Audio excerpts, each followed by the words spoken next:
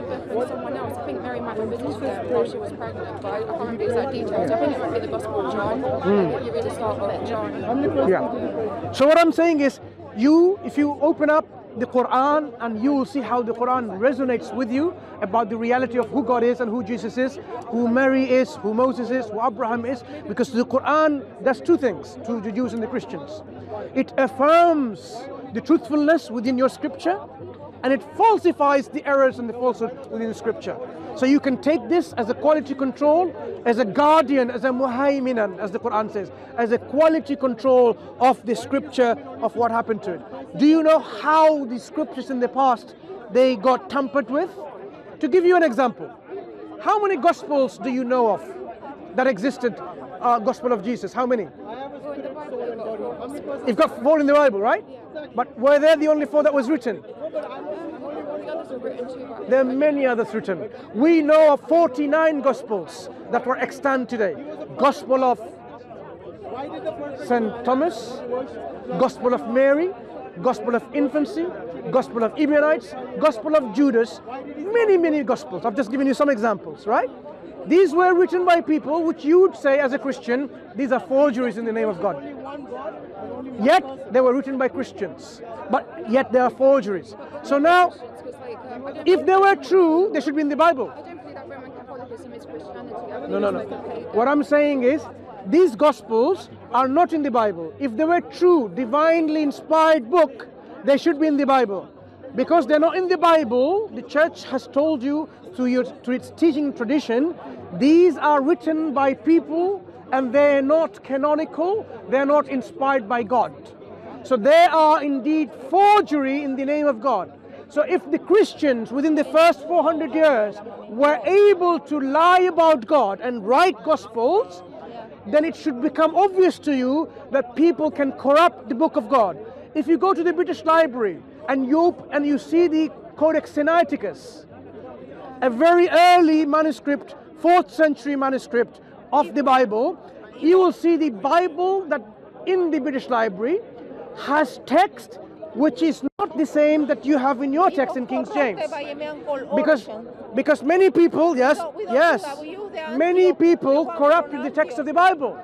But there were 2 versions. There was one from Alexandria and one from Antioch. And apparently the one from Alexandria got corrupted, whereas the one from Antioch did also. Yeah, but you at least accept people's hands corrupted the scripture of God. So the Quran alludes to this fact and says, this is what happened in history. So how can you even rely on a scripture which has been tampered with? Quran gives you the correct information what the scriptures contain. Listen to us. Sorry, I apologize, continue. It was a group of real Christians from Antioch that they were writing the manuscript with the fear of God. They were writing exact copies. And those Christians, they were separate from all the one from Alexandria, Asia, where they corrupted the Bible. They were willing to give their life to write the Bible in the exact copies. And then when the persecution came, the Catholic Inquisition came, some of those people, they hidden in the Alps, and they keep writing exact copies. So God preserved his way. God is powerful to preserve his way. So which are the manuscripts which are preserved? The Textus Receptus, the one from Antioch. But the Textus Receptus that you have is actually very late. They were the one who were the manuscripts that we have of the Textus Receptus is which one? The Leningrad Codex? Which codex are we referring to? The persecution and the Textus Receptus, the one. Which manuscript is that? They were the one that Aleppo Codex, the Leningrad Codex. The real Christians, the one who were persecuted, and they didn't persecute anyone. I am taking what you're saying. But which manuscript are you talking about? The Aleppo Codex? The Leningrad Codex? The one from Antioch. But these are very late. They're very late. We have earlier manuscripts, like I've given an example of Codex Sinaiticus or Vaticanus. Those are corrupted by a man called Origen in Alexandria, Asia, that they corrupt the manuscripts. So those are bad manuscripts. The real good manuscripts, they came from Antioch. God preserved his words through those manuscripts. Yeah, so when you read the Bible, you have to have one that been translated with the manuscript from Antioch. Let's say this is the real version of it. But this is still how many? Hundreds of years after Christ. Thousands of years after Moses. Do you have a mechanism to ensure that message is still the same from Moses, for example? God is powerful to preserve His word. But we know The people, Old Testament as you were said, from your own preserved by the testimony, they got corrupted. There were versions that they were not corrupted, but and the New Testament, they all been preserved by these people who were real Christian and were persecuted. They were not the one who persecute anyone, and they were one who to hide because during the Inquisition they persecute real Christians. Yeah, But do you know something? Scholarship or scholars, knowledgeable people, experts in the Bible, they would say we need a manuscript of the Bible which is very closer to the events. The earliest, the better. The quality of the manuscript becomes better if it's closer to the event. If I give you a manuscript written yesterday about the Bible, and if I give you a manuscript 1,000 years ago, you would say the manuscript which is 1,000 years ago is more worthy of being... The problem is that everybody was reading them because the word of God was very important. They were using them. So that's why... No, Bible was never in the hands of the people. Yes, it was in the beginning, and the people, the real Christian, they had a real manuscript of the Bible, and they hidden on the Alps, and they kept doing it. There's one thing missing in this equation, though. In the historical reality, the Bible was never in the hands of common people. The manuscripts were only on those people who are able to afford writing and copying a manuscript. Only few people had it. So that means the common people was on the mercy of the clergy, of priests and so on, to tell them what the Bible is. That's why there were two types of people. Bible was never... There were the priests that they were merchants, they were doing it for money, and they were false Christian, and they persecute anybody who didn't agree to their money-making machine. And they were the real Christian that they didn't do the work for money, they were willing to die to translate the Bible and write on manuscripts, and they were persecuted during the Inquisition, and those people have kept the word of God faithful. They made sad copies because they had the fear of God. Why are the copies still different if they tried all their best? They are not different from They are. They are. If you compare, Antioch, you see, they are all the same. no. If you compare the Alexandrine tradition and the Byzantine tradition of the manuscripts, there are two main traditions. Because in Alexandria, the Bible says that nothing good is come from Alexandria. The Bible mentions Alexandria as a place of sin. But what I'm saying is, when we... they were corrupted. I take what you're saying, but I'm saying, if you examine those manuscripts that come from Antioch, if you examine the manuscripts, how they are copied, they still contain so much differences between the manuscripts. That's the problem the scholars are having.